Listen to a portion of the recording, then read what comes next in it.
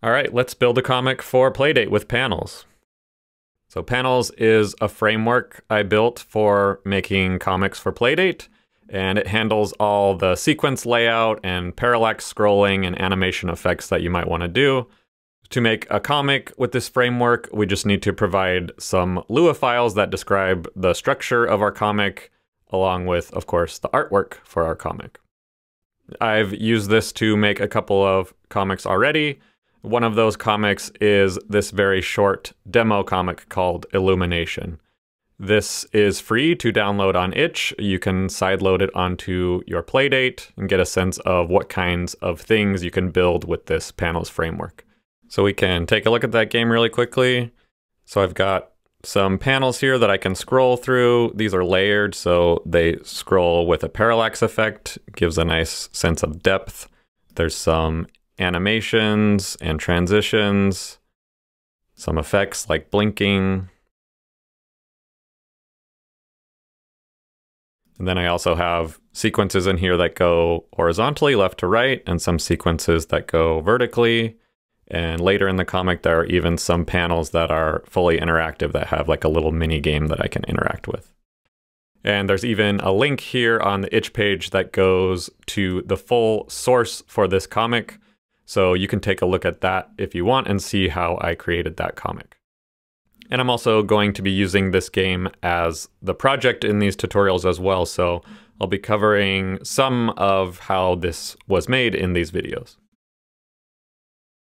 A couple prerequisites before we get started. First, you should have the Playdate SDK already set up. That means that you've downloaded it from Panic, you've installed it on your machine, and you verified that you can build and run one of the example projects. If you are able to do that, that means you probably have your coding environment set up and working how you like it. That could be Nova or VS Code or something else. It shouldn't really matter, but I'm not going to cover any kind of that setup for basic Playdate development, so make sure you have that working before you try to jump into making a panels comic. Okay, so let's get started now.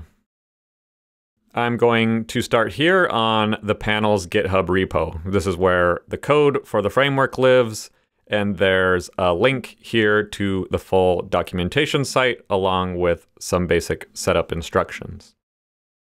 And the way I recommend you start is by using this template project. So this is actually a separate repository that contains the panels repo as a Git submodule. Don't worry about that if you don't know what that means. This repo is also a template repo. So if you're a GitHub user, you can just click use this template and it will copy this whole project with the panels submodule to a new repo for your project. That's all pretty straightforward Git and GitHub stuff, so if you're a Git person, I think you can probably figure that out. But what if I'm not a Git person? I don't want to deal with repos and submodules and all that, I just want to make a comic. In that case, I can still use this template just by downloading the code and forgetting about all the Git stuff. So I'll just go here under the code button and choose download zip. If I go to my downloads folder, I get this zip file as promised. And when I unzip that, I get a folder with all the code for the template project. First thing I'll do is rename this panels project template main folder to my project name, which is Illumination. And let's look at what's in this project. So I have a source folder here that has some Lua files for my game. It has a folder of examples here, and it also has some images for those examples and some audio files that are used in those examples. What this doesn't actually have is the panels library. If I go to this panels folder, you can see there are no files here. So if I had cloned this project repo with Git, I could have automatically included the panels library as a submodule, as I said. But since I didn't use Git, I just downloaded this from the web, I have to add the panels library manually, which is not a problem. It's pretty easy to do. I just need to go back to the panels repo, download the code as a zip, just as I did with the project template. I'll unzip that. And then I'm just going to move everything in this folder into the panels folder in my project template. So my project should look like this now. I have my main project folder. Inside that, I have my source folder, libraries, panels, and here are all the files for the panels library. And that's it. Now I should be ready to run. So I'm going to open this main project folder in my editor. I'm going to use VS Code, but you can use your preferred editor. I'll build this project using the PDC command. If everything worked, I should get a PDX here in my project folder, and I can double-click that to run it in the simulator. Now that we're all set up, let's take a look at what's actually in this project template.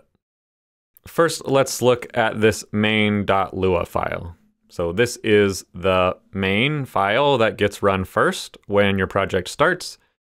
There's not a lot going on here because in our project, most of the game logic is handled by the panels library.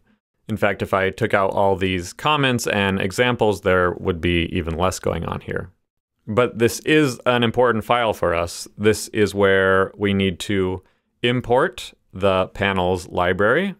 Again, make sure you put those library files inside the libraries panels folder. This is also where we import files for our game credits and our comic data. The comic data is what actually defines all the images and panels and animations that make up our comic. So that's a pretty important file there. I can also define some general settings for how I want my comic to behave. And finally, this one very important line where I give panels the comic data for my comic and tell it to start. Without this line, you won't see anything happening when you launch your game. I've also got a few folders in this project. So I've got folders for some audio files, some image files that I'll use in my game. And there's also a folder here that contains a bunch of data files for the examples included with this template. So let's take a look at those examples. Each one of these numbered files contains the data for a single sequence in this example comic. So this is basically a list of panels, and each panel contains a list of layers that tells which image to use and how to position it. And then this comic data file just collects all those individual files into a single list of sequences. This will end up being the list that I send to panels to build the full comic. So back in my main file, I'll comment out these two lines where I import the comic data for my new game, and instead import the comic data for those examples that we just looked at. Now, if I build my game again and run it in the simulator, I can see those 5 example sequences showing up as chapters in my comic. Each one of these corresponds to one of those data files.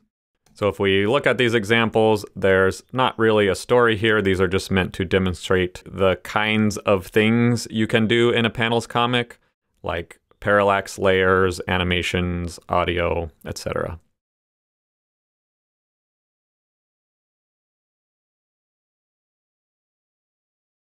So it might be a good idea at this point to look at these example files, poke around a bit, and see if you can correlate what's in the data files with what's happening in the comic and the simulator.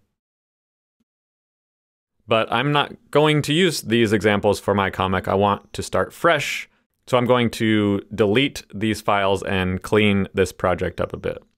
That means I can get rid of this entire examples folder and also the examples subfolders in the audio folder and the images folder. And since those are gone now, I need to make sure I switch back my main file to use my fresh comic data file instead of the comic data from those examples. I'm going to do one more thing before we move on, because I don't want to have to keep manually building and running my game every time I test it. So I'm going to add some settings to VS Code that let me build and launch my game in the simulator with a keyboard shortcut.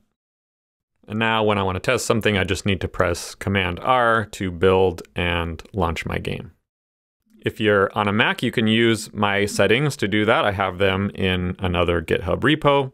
There are similar templates that do this for other platforms. Or you can use Panic's Nova app, which has a nice built-in action for build and run. And I think that's it now. We're all set up and ready to start making our comic.